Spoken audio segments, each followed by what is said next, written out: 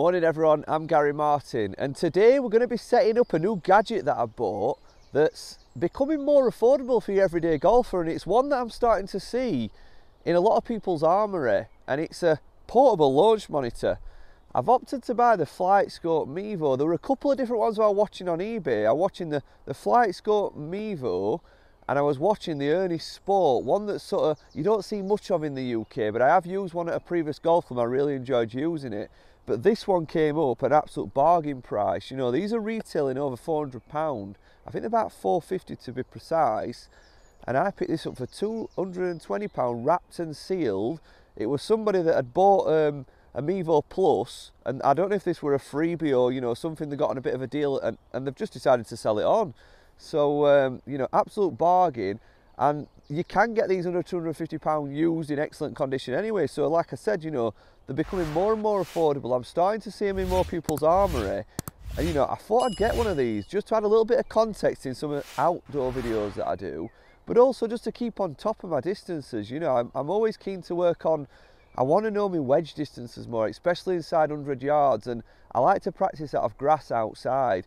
And it's not always convenient to bring our GC quad outside because we're quite a busy club, and, you know, we're teaching and fitting inside. So we're going to set it up. I'm not big on technology. I'm not a technology expert, but it's got a quick setup guide that should take under 3 minutes. So we're going to have a go at setting it up from new. You know, I have read the startup instructions, and I'm going to see how accurate it is, because I know from previous practice that I've done, I hit a 54 degree about 115 yards. So we're going to see how accurate this is, and I'm going to be honest with you and tell you whether I'd recommend it or not, because for what I paid for it, if I don't like it, I'll just put it back on eBay. So first things first, what you've got to do is you've got to download the Flightscope Mevo app, which I've done. I've got an iPad here, and I've downloaded it to this device because I'm using my mobile to film with. So I brought my iPad with me, which I'm going to open up. Need to make sure Bluetooth's on. Let's have a look. Can I remember my password? It's early up here at Huddersfield. I've come before I've opened up, so I'm going to just check my Bluetooth's on. Yeah, we're good on that one, and we're going to power up the device. It's asking me, I've just opened the Flightscope Mevo app up, and it's asking me to log in. Now, I'm not connected to internet here, so this is pretty worrying. And like I said, this is the first time I'm setting this device up, so now I'm starting to wonder whether I'm going to need data, whether or not this is going to work or not. But this is real. This is what I'm, you know, you're experiencing it exactly as it is. So I'm logging in, and I can't see this actually working, to be honest, with no Wi-Fi. Unable to connect. Please check your internet connection. So that could be it. It could be a short video for us today, guys. That's it. Can't do anything. Right, what I'm going to do, guys, I've got 40 minutes before Pro Shop opens. I'm going to run down to Pro Shop. I'm going to log in and open the account. I'm not sure if once I've logged in, because it's an app, it might just stay open then on the iPad. I'm going to run down, log in, and come back up.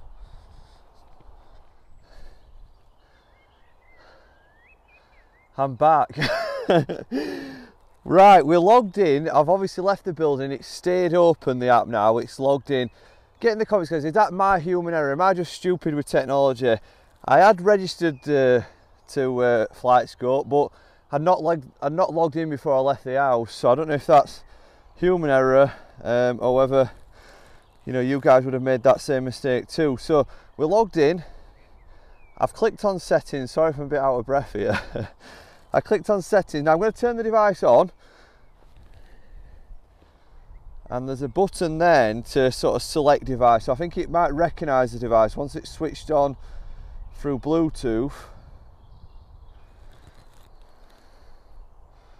So select devices in range. See what's happening. Something's loading. Some lights are flashing on here. I think it's just sort of a battery meter showing that it's fully charged. And Mevo, it's picked it up. Right, I'm set up. I've got my iPad here. It's saying connected, it's saying ready. I've got my Mevo here, which is about sort of 7 feet, and we're going to hit some 54s. Now I would say this goes about 115 yards. You might not see the top of the ball flag because I can't get the camera any further back.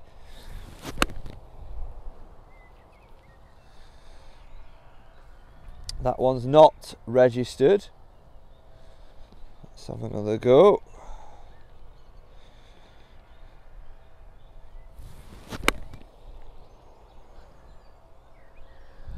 Not registered again. I'm just going to go a little bit further forward. Like I said, you might need a tape measure.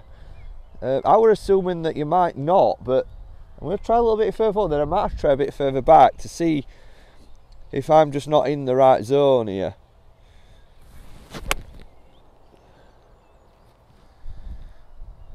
We've got bingo. It's loading. So, first tip, 107 yards carry. I did say about 115 yards total distance. This is just measuring carry. So I would say that's very accurate because this is not going to roll forward very much. So you do need to have some sort of measuring stick to make sure you've got the 7 meters, because I swing quite fast. That's what it did suggest.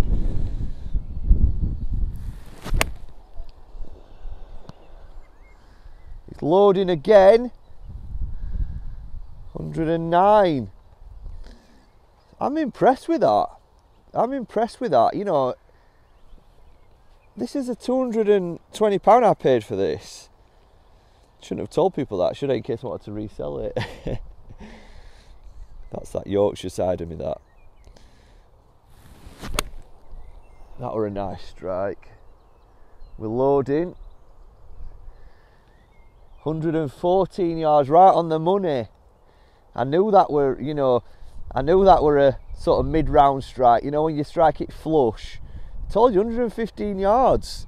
I'm loving this. I'm going to be able to work on half distance. I'm going to hit a 9 o'clock backswing, because this usually goes about 90 yards for me. It's just under 100 yards if I hit an L-shaped backswing.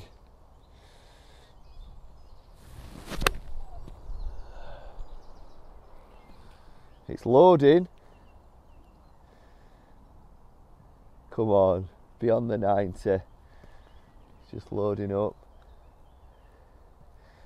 Oh, 95, a little bit more. So guys, I'm not a whiz with technology, but that, after that first little hiccup, has not been difficult to set up. What I would say is that I don't know how to screencast. I need to know how to screencast on an iPad. If anyone's a whiz kid on an iPad, how do you screen record? Because I want to be able to overlay this into videos. I know what it will do is it'll save the session, so I would have the data in on a screenshot. But I just don't know. I tried just off camera to try and record the screen, and I weren't sure how to do it on an iPad. I'm going to have another little L-shaped swing.